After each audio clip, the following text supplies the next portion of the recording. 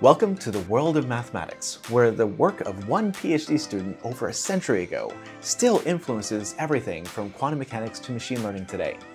In this video, we're exploring part of the fascinating work of Maurice Frechet and his groundbreaking theory that changed the course of mathematics forever. So sit down, grab pen and paper, and prepare to dive into his quest to generalize the work of Weierstrass on continuous functions of a real variable. Weierstrass proved that for a closed bounded interval, continuous functions are guaranteed to take a maximum value. But closed and bounded can mean different things depending on the metric. Frechet needed to find a more fundamental property that gives this result about continuous functions in more general settings. That's what led him to the invention of a compact set. For anyone that has studied analysis, it quickly becomes clear how fundamental and important compact sets are. They are fundamental to a lot of really cool mathematics, such as fractals, which leverage what is called the Hausdorff metric on compact sets, in which we'll talk about more when we get to continuous functions. It's also really fundamental to functional analysis in general, where the base level space that you study is the space of continuous functions over a compact set, which allows you to define a norm on them. But first, before we can do all of that fun stuff, we need to talk about what compact sets even are. Now, how do we think of compact sets generally? Usually we think of them as just a closed and bounded set. This is complete characterization in Rn using the Euclidean norm. This is the Heine-Borel theorem, which we'll prove at the end of this video. And as a cartoon version of compact sets, it's handy to think that way. Compact sets are always closed and bounded, but you can have metric spaces where the implication doesn't go the other way around. Okay, but I haven't even told you what it means to be compact yet. But since AI is so popular today, why don't we just go ahead and see what ChatGPT tells us about compact sets? So I get such a kick asking ChatGPT to answer questions. We've seen earlier in another video that it can't do things like prove basic theorems. I just enjoy going through here and asking it simple things. I'm making a whole video of how bad ChatGPT is at math other than what I asked it before, but let's go ahead and see what this one has to say. So how would you describe compact sets, ChatGPT? In mathematics, a set is considered compact if it is closed, meaning it contains all of its limit points, and bounded, meaning that all of its elements are located within a finite distance of some fixed point, such as the origin. Okay, that's not horrible. I mean, it's not right. I mean, it is at least the definition that we would use in the reals. In the reals, every closed and bounded set is compact. So, all right, we'll give that to ChatGPT. Intuitively, compact sets can be thought of as sets that are both small and complete.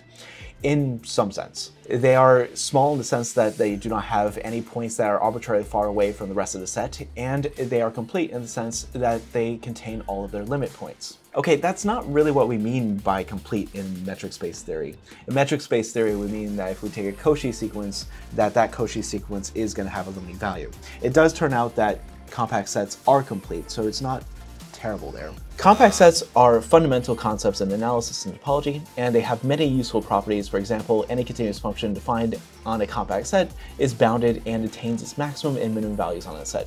Absolutely true. Additionally, many important theorems in analysis and topology, such as the Heine-Borel theorem and the Bolzano-Weierstrass theorem, are based on the concept of compactness.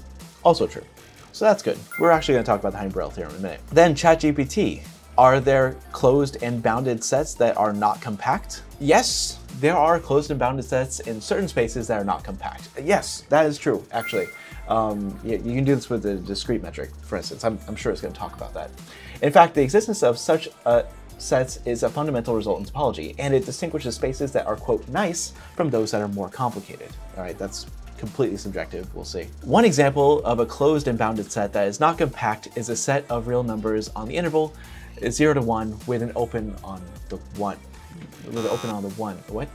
No, that's not, yeah, it's not compact, but it's also not closed. Consider it as a subset of the reals with the usual topology. This set is closed because it contains all of its limit points, in this case, the point 1. It is defined not to include 1. So there is truth in that sentence, but there's a lot of falsehoods too. In fact, ChatGPT contradicts itself in that same paragraph. I'm just gonna stop here because I'm not sure it's actually gonna get any better. And I kind of want to get back to the video. Okay, so now let's talk about the actual definition.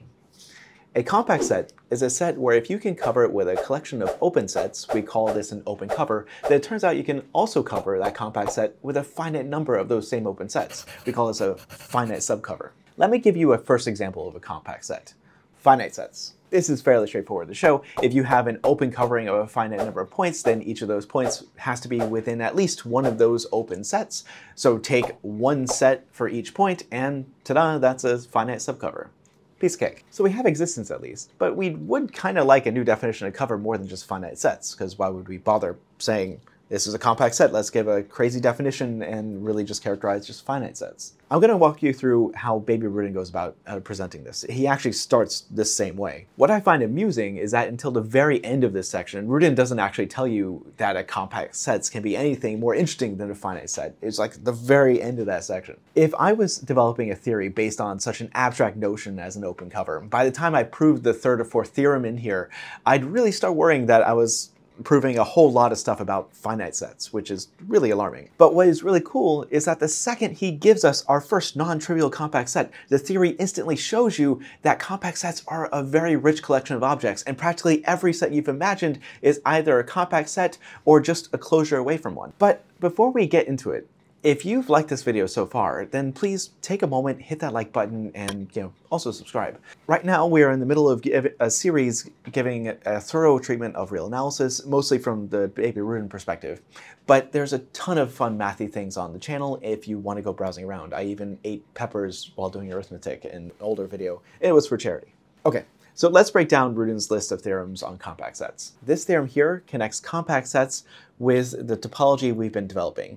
Here we are saying that every compact set is closed, which is another way of saying it has all of its limit points. The proof is pretty clever. We take a point P outside the compact set, and then for any point in the compact set, we take two open sets, one for that point outside and one for the point inside. And we do this in such a way that the neighborhoods are actually disjoint from each other. And the way we get that is we just make sure that each of their neighborhoods have a radius less than half of the distance between the two of them.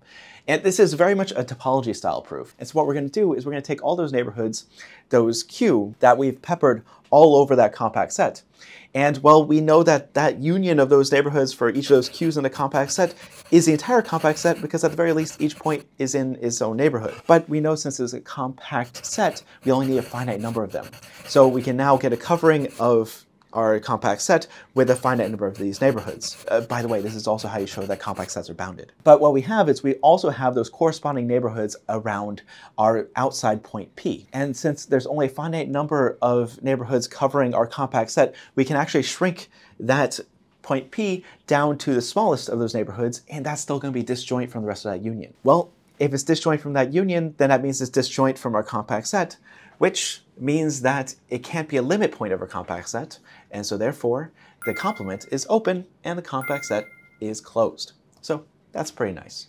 Something really interesting here is that this whole proof works in more general topologies, specifically Hausdorff topologies, which guarantee that for any two distinct points you can find two disjoint open sets containing them. Those open sets play the role of neighborhoods here, and the rest of the proof just goes straight through. So compact sets are closed. That's great, but we still don't know if there's anything that aren't finite. The next theorem says that closed subsets of compact sets are compact. Okay, so if we do find a non-trivial compact set, we can get a bunch more by looking at closed subsets of that set.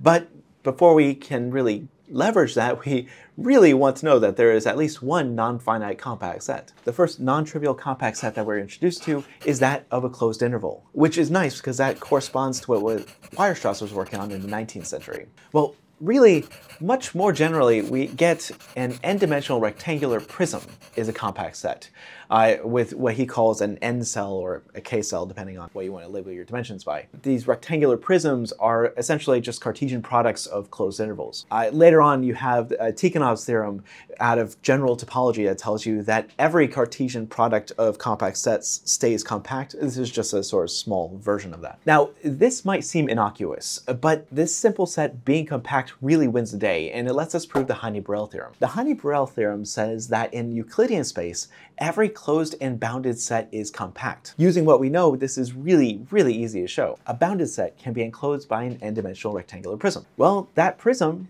is compact, and closeness tells us that our first set is compact, since now we have demonstrated that any closed subset of a compact set is compact.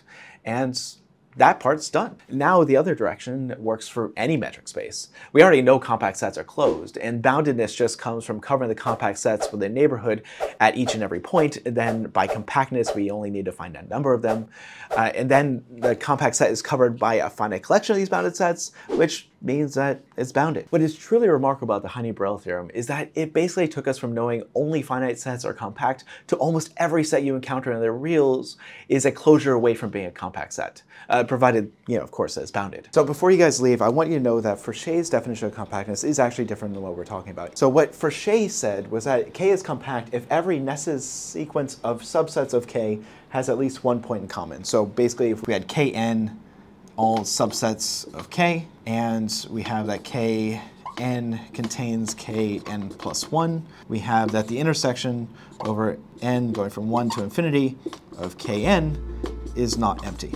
So then that's his definition of compactness. This is actually a consequence of this theorem in Rudin, which is called the finite intersection property. We can talk about that later. I don't want to make this video too long. In any case, I hope you enjoyed this video. It's part of a series I've been doing on real analysis. If you found it helpful, then please, like and subscribe, all that usual stuff.